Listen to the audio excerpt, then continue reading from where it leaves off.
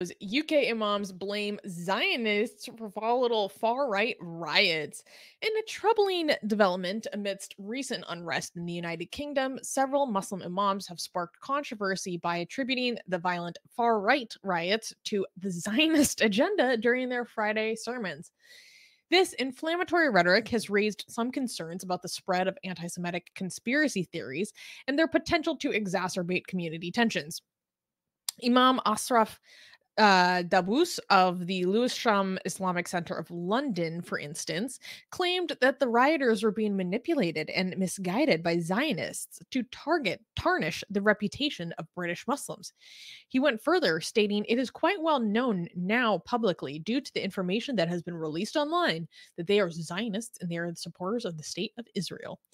These assertions, echoed by other religious leaders across the UK, have drawn sharp criticism from groups like the Campaign Against Antisemitism, who have argued that such claims are thinly veiled antisemitism targeting the majority of British Jews who identify as Zionists. The Charity Commission has acknowledged these concerns and is assessing whether to investigate the charities associated with the mosques for promoting these views, highlighting the delicate balance between religious freedom and the need to combat hate speech and conspiracy theories in an increasingly polarized society. Let me be completely clear about something. I do not think that the Charity Commission of the UK is going to do absolutely anything about this. The history of the Charity Commission towards problematic Islamic charities has proven that they are not effective at taking action against these things. And so, frankly, I do not think that the Charity Commission will take action against these charities associated with these mosques now. But let's actually watch the video from one of these guys. And then we can unpack a little bit further. Okay, let me know if the audio is working here. Number one. Yes. Good. Okay, so let's watch this all the way through. And let me see. Okay, it's a short video, so let's watch it all the way through. Number one, they are being misled, and they are being manipulated, and they are being misguided by individuals who do not have their best interests at heart.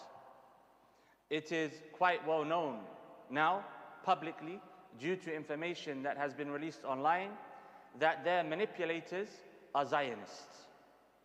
And they are supporters of the state of Israel. And with the ground that has been lost over the past few months, something had to take place that would try to win some ground back on the ground for the Zionist agenda. And what a better way than to paint the Muslims as being savages and killers and barbaric and so on and so forth, which in reality is a projection of the Zionist state itself. You have individuals that are sitting around enjoying the sun, paying hundreds of pounds per night for hotels, whilst they are urging and inciting people to cause chaos and damage to their own homes and their own streets. And so the message is for those individuals that are engaging in such action to wake up and understand the reality. So he's clearly talking about Tommy Robinson here without saying Tommy Robinson. Right. So you can see the comment that Dee also highlighted here is somebody saying, well, isn't the instigator of the riots Tommy Robinson a Zionist? They are right to blame Zionism, the cancer of our world. First of all, okay, Tommy Robinson is a Zionist. One reason why I like him. But he's not an instigator of the riots. He managed protests, and he was the most insistent on keeping them peaceful and lawful so that they don't turn into riots. In fact, the reason why you have less riots in the UK is because Tommy Robinson is providing people with an outlet to be able to express themselves through protests. So you should be thanking Tommy Robinson for having less riots in the UK because no other people are not providing a way for people to express themselves. Tommy Robinson's positions has always been against riots, always been against taking the law into your own hand, attacking Muslims, attacking mosques. He has always been against that position. So to frame him as somebody who is responsible for the riots is absolutely dishonest, and I don't even know. But also, by the way, even if he was responsible for riots, which he isn't, it's not part of a Zionist plan. You know, it's funny how so many people say that when it's like, for example, if a Jew robs a bank, am I going to say that there's a Jewish plan to rob banks? Obviously, that is insane.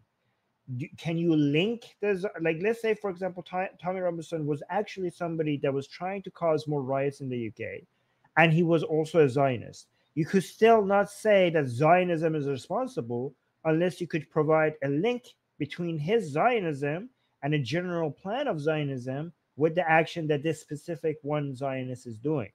For example, we have an example here. This person, there was actually a Pakistani man, as Dee highlighted here, that was actually responsible, right, a Pakistani man, for causing the riots in the UK, spreading on purpose, spreading misinformation on social media, and being responsible partly for the riots in the UK. You know, this has been investigated.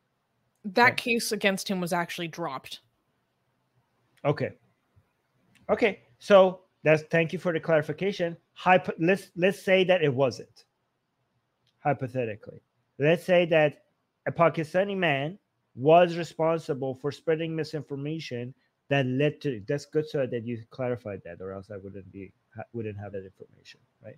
So based on the news I've seen, that I didn't see the updates, he was charged by Pakistani police for spreading misinformation in the UK that led to some of the riots, and now that has been dropped. But even if it didn't drop, just like we did the hypothetical with Tommy, let's say he was responsible for the riots. Even if Tommy was responsible, that wouldn't make Zionism responsible. Even if this man was responsible for some of the misinformation and some of the riots, we wouldn't come here and say there's a Pakistani plan. Imagine how insane that would sound. Because there was a Pakistani man that spread the misinformation in the UK to cause riots, and from Pakistan, is there a Pakistani plan to increase riots in the United Kingdom? Obviously, that would be an insane claim to make. Does that make sense?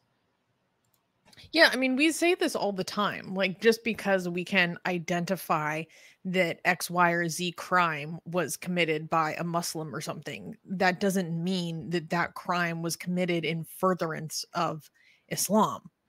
It's so obvious. It's obvious.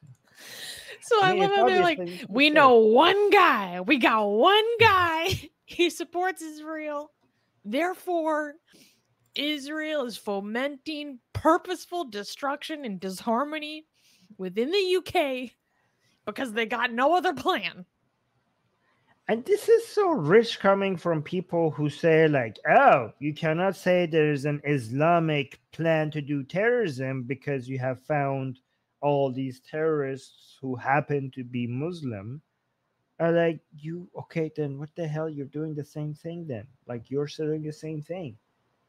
And you're not even doing it right, because when we actually find terrorists that are Muslim, they're actually Muslims who are responsible for terrorists. The Zionist that you found as an example, who's responsible, who you say is responsible, is actually not even responsible for the riots. So you have one example, and your example is not even a good example.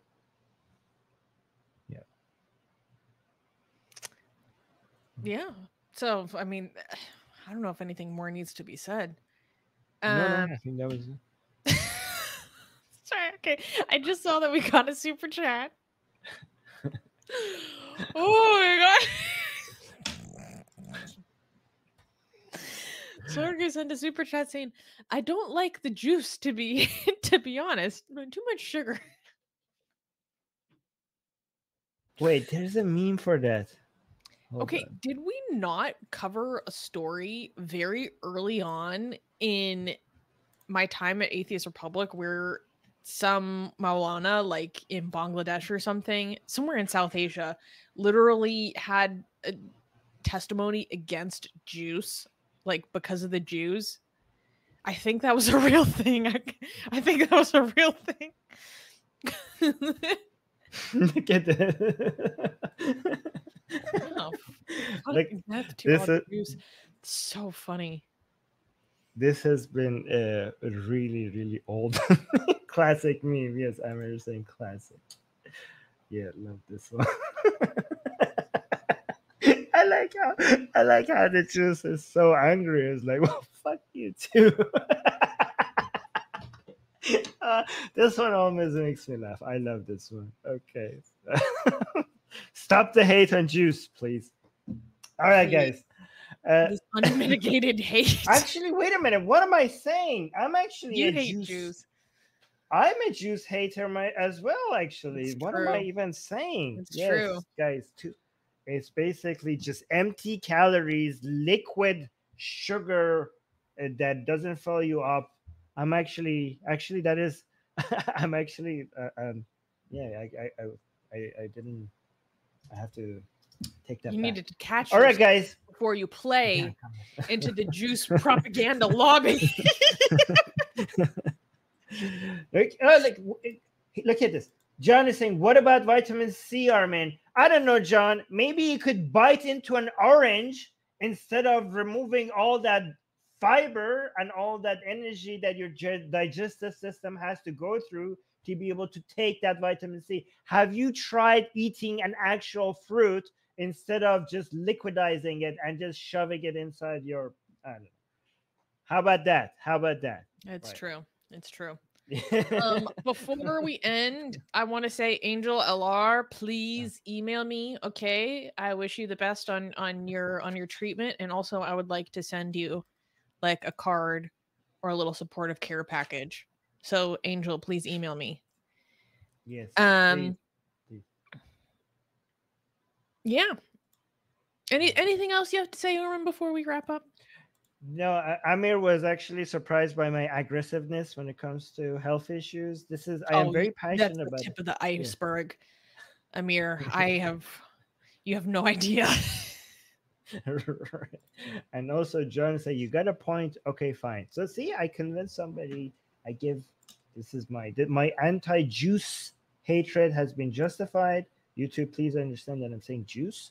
And also I have directed somebody towards the light, and one person at least is now going to have a healthier life because of my advocacy here. See, you're welcome. Anyways, guys, please make sure you like the Atheist Republic, not just because of the health tips that we give you, but also because of our amazing coverage of important issues around the world. There must be some issues mentally with me, and I have to go reevaluate my life. Okay, so make sure you go ahead and do you know who makes the most amazing, gorgeous, and other adjectives that I can't use here on YouTube, blasphemous art ever? We do. And for some reason, we are giving it away for free. Download them now using the link in the description before we change our mind.